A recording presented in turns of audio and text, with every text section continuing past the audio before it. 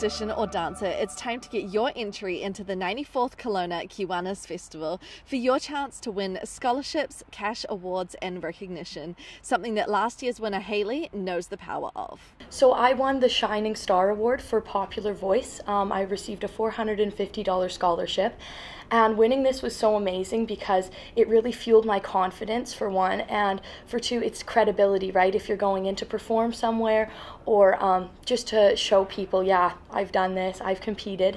And then I also won first place for speech this year, speech arts, which was really amazing because both of my pieces I wrote, and I wrote to inspire people and to help others. So being able to actually win and win money for wanting to help others is really cool, an opportunity I didn't know I was going to have.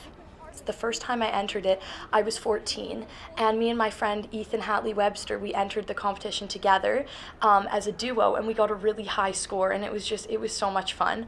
And I didn't compete in the festival again until this year, but we went back and we did a duet, and it was so cool to get the exact same picture in front of the stage, just like so much older, and see how much we've improved and how our scores improved. It was amazing to see how you can still perform with as much energy just for an audience of 4 or 5 people as you can for a full stadium of people that are loud and cheering for you, just because you love what you're doing so much and you're passionate about it, and you want to see yourself and others succeed. Registration for the festival is now open until January 22nd, 2020.